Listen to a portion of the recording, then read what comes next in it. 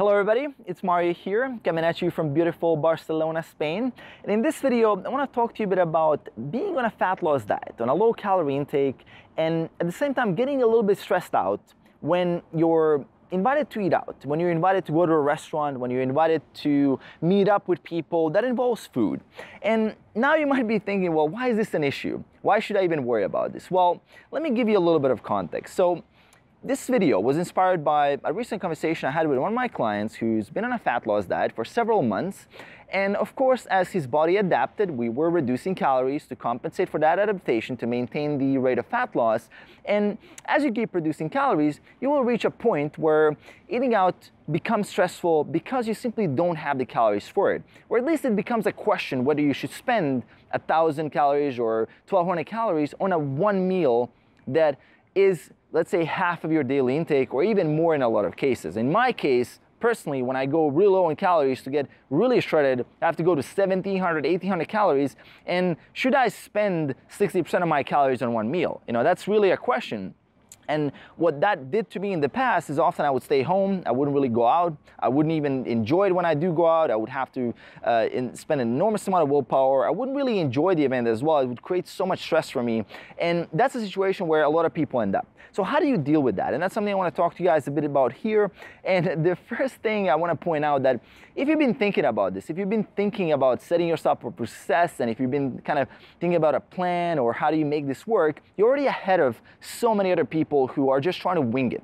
Because this isn't something that you can just wing it, you know, it's just not something that you can just put yourself in that environment and you're thinking that you're going to succeed. It's very, very unlikely that you're going to make it. And the reason why, I mean, if you think about it logically, like your brain, after you've been in a caloric deficit for a very, very long time, is extremely prone to all kinds of food cues. Your brain is hungry for calories, right? It wants to eat. And you're putting yourself in a situation where, number one, you're surrounded by everybody who's eating food. You're surrounded with a lot of food cues that are related to smell. You're looking at food, you're looking at everything. And it just is a situation, is a context where you simply cannot succeed, right? You will not be able to sustain that amount of willpower for a long time. After a couple of hours, willpower is going to run out. And what tended to happen to me in the past, I would overeat tremendously, or I'll just order double food, or I'll just make all these crazy decisions, and I won't even be able to focus on what other people are talking about. I was just looking at the menu, I was just looking at the food, I was just smelling it. All my focus, all my attention was on that. I wouldn't even get to see what people are trying to say because I was so obsessed. And that's what happens. That is literally what happens at a certain point where you get so lean, your brain can only think about one thing before it gets that thing, and that is food. So how do you avoid that situation? Well, number one thing, and one that really helped me a lot, like a quick tip that was a tremendous help for me, is to make sure to have a protein snack and a piece of fruit before I go to a restaurant. Like 30 minutes before. It is such a lifesaver because you just give yourself a little bit. Just that little bit of tiny amount of calories, that little bit of protein does wonders. You actually have a kind of a reignition of that patience, and you can wait for that meal, and then you will not just go through the meal in 2 seconds and then everybody's gonna look at you awkward like, what happened there? You know, why are you eating so fast? Well, because you're super hungry, right? It's normal to be super hungry on a low calorie diet. So that little snack, protein, piece of fruit, just before you go to a restaurant helps tremendously. Now, the second thing and the big thing and the biggest thing here is pre-planning and making sure that you do have a certain plan in place, that you employ, let's say, fasting for up until, let's say, 4 to 5 p.m. That's often what I do. Is I would have only protein and veggies beforehand because I know that's going to be scarce in the restaurant. So when I reach a point where I eat that meal in a restaurant, I know that I'm going to get my carbs and my fats, and I'm kind of getting those macros, and I'm going to try to estimate to the best of my ability that day to make sure that I'm hitting those macros properly.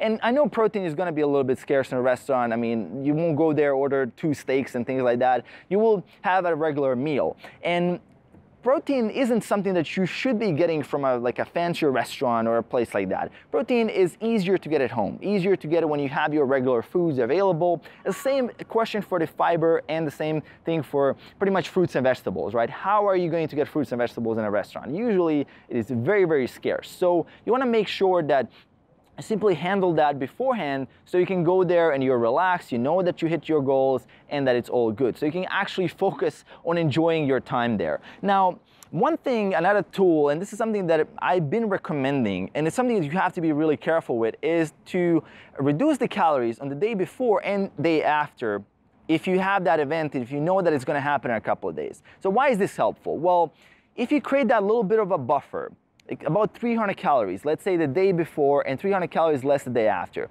that's enough to get that 600 calories, and on that day, maybe eat maintenance, and you're fine. That's plenty of calories for you to work with, because at that point, you're maybe slowing down your rate of fat loss a little bit because you ate maintenance that one day, but on the other days, you kind of compensate a little bit for it, and it's enough because that weekly deficit is still in place, right?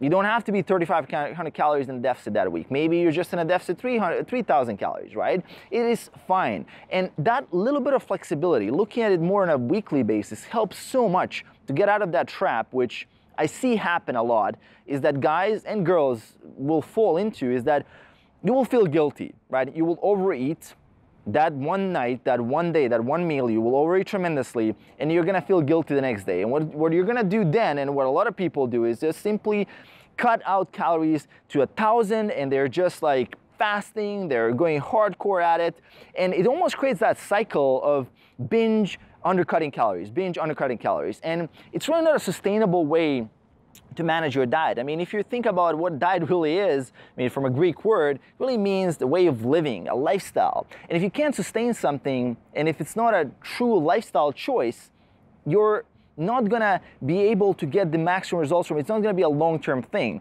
And what got you lean is something that you have to keep doing if you wanna stay lean, so it doesn't even make sense to even do these things. I mean, of course, for the short term, you can do a low-calorie diet, and that's fine.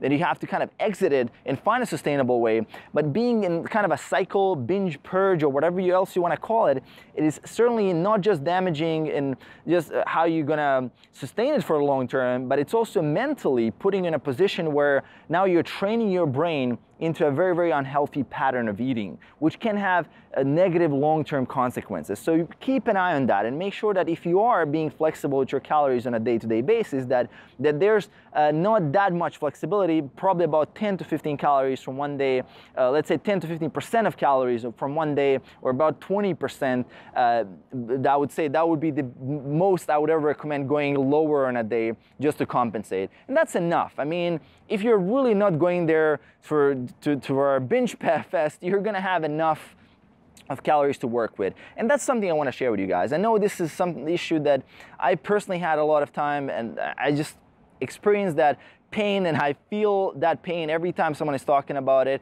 I hope it helps. I really hope these tips will put you on track, and it will give you another tool in the toolbox of fat loss that you have and you can use at any time you need it, because it's all about these tools. This is not any magical solution. It's really about you having the tool at your disposal in your mind. When you need it, you can use it, you can get the results. And if you don't use it, if you don't need it, even better, right? You can get the results without it. So hope you enjoyed. I will leave a couple of videos in the description below, a couple of links with previous videos where I talked about hunger, managing hunger and a low-calorie diet. So you guys can check that out if you want to learn more.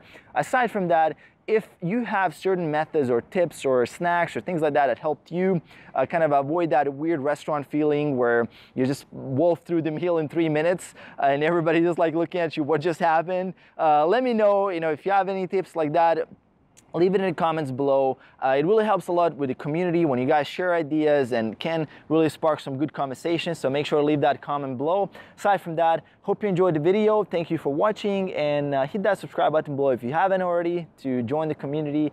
And I will see you in the next video. Peace.